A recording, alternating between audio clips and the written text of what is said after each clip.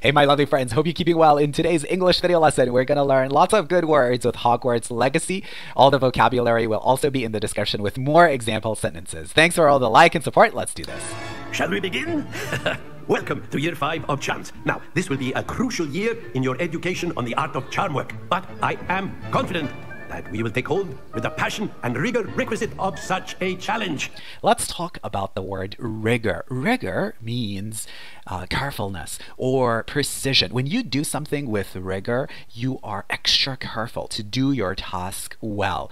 Requisite here means needed. So he says that we need to do this with rigor, which is required for that subject. Let's pronounce it together, requisite. And sometimes at university, you'll have to take certain subjects before you can go on and study more advanced courses or subjects. And these are called prerequisite subjects. Right, now everyone, please open your textbooks to page 517. But before we begin, can anyone here tell me the difference between the incantations of the color change and growth charms?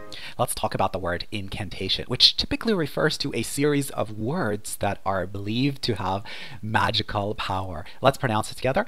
Incantation. Incantation. You probably are familiar with the word spell, to cast a spell. Anyone? Anyone? I am afraid it is too late to study now.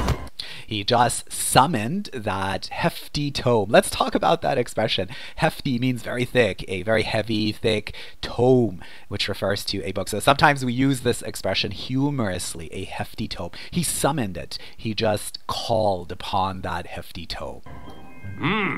My, the summer months must have really taken a toll on you all. Okay, let's talk about the expression to take a toll. When you do something or you have an experience and it takes a toll on you, it makes you feel very tired emotionally or physically. It has negative effects on you. To take a toll on someone. Pay attention to the preposition there. By the looks of it, you all spent your holidays practicing obliviate on one another. Obliviate is a word that is introduced in the Harry Potter series. It means to erase one's memories. Obliviate. We have the word oblivion in English. It's also another great video game, by the way, Oblivion. Do you even remember how to perform a basic summoning charm? Well, it seems that we are in dire need of review. Everyone get into pairs and take positions on opposite sides of the classroom. Now let's put those textbooks to use as the blunt objects you so believe they are, and take turns summoning them out of one another's hands. Only one book will be needed per partnership, Miss Dale. Thank you. Blunt refers to something which is not sharp, or in this case useful, or without any magical power. Get into place now. I personally don't mind studying in this classroom.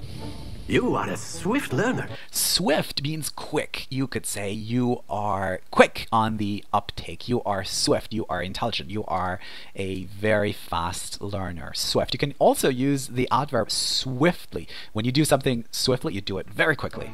I see a lot of potential, but remember, potential is nothing without practice. Keep at it. You might just rival Miss Onai here. When you keep at it, you persevere. Persevere. This is just 3 words. Very simple, but really important in English. Keep at it. Don't give up. Very good, everyone. That's enough of that. Well, as you all seem to have the basics down, and it is an exceptionally lovely day. Okay, when you have something down, he says, now that you have the basics down, it means you have mastered the basics, the basic principles.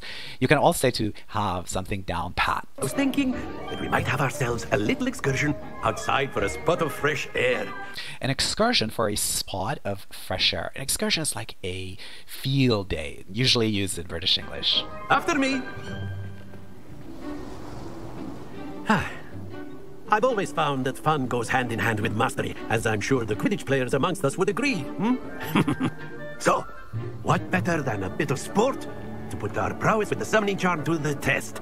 To put our prowess to the test. Prowess is your great skill to do something, and you can use this expression in this way: to do something with prowess, to do it with exceptional ability and skill. Anyways, I hope you've enjoyed this video lesson, at least learned a new word with me today. Catch you in